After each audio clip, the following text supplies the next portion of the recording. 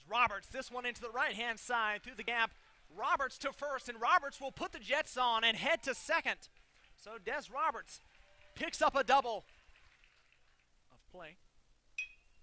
This one deep to center field, drifts over for a moment to left-hand side, but it's fielded there, and here comes Des Roberts, puts the Jets on. Des Roberts in to score as the Niners take their first lead of the evening thanks to quick moves and speedy play from one of them. Now would be a good time for Thomas to put those skills on display again as this one goes over to the far left-hand side, throw to second to clean things up here in the top of the eighth. We remain Shear as well. This one stays in, and this one to the left-hand side, so Logan Shear to first.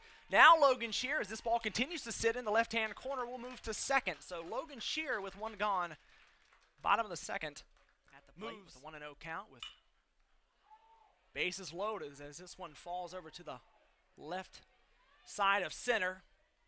TJ Nichting. Nichting is able to beat the throw. As Nichting scores to put the Niners back on top, they lead now 3-2 over Wake. Champall's emotions on that one goes down on strike. So DeChamp away, and one gone here in the top of the eighth against VCU on Tuesday, March the 11th. And it was a walk-off home run from Corbin Shive. This one bounces around. Indecision by the Eagles. Throw back to second, safe at second. 1-2 count, 2 gone. Driver with the pitch. Logan Shear, this one to the right-hand corner. And here comes the run for Charlotte at home plate. Will beat the call, and the 49ers score in a 5-4 victory for Charlotte. A flair for the dramatic. We've done it once, why not do it twice? Charlotte wins 5-4.